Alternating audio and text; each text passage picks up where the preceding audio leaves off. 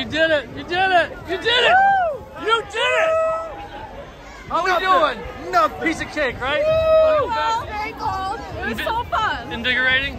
Invigorating. Good work. Invigorating. Adrenaline is pumping. Yes. Oh my goodness! Yes! They have raised. Do you guys know what your total is?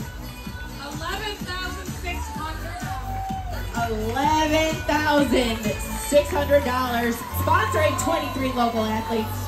23 athletes you guys gave another season to. Make some noise for Irondequoit. That is huge, baby! They are not only the top fundraising high school, but they are also the biggest team at the Polar Plunge with 61 members. 61 plungers all on the Irondequoit team. Ladies, congratulations. Make some noise for Irondequoit. Huge team. It's incredibly amazing. I'm speechless at how many people we have, how much money we've raised for Special Olympics. It goes to show just how seriously we take that family and that pride at IHS. We have done so much for Special Olympics, and it's going to help our school so much. I am so proud. Yeah, I think it's just a tribute to our culture, our climate, and how much we just care for one another at West Irondequoit. I made a bet early on that I would go under. If I just heard from Amelia, I need to go in there twice this year, which is crazy.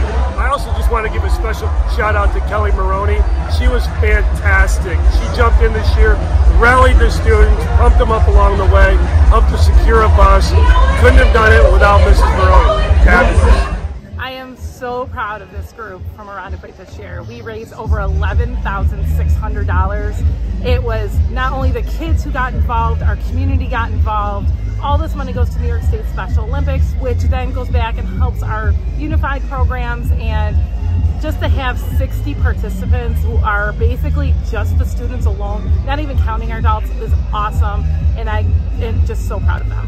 I have a huge thank you to the community, a huge thank you to all the students who went out and asked for donations and raised money in school, all the students who couldn't be here to plunge, who donated in school.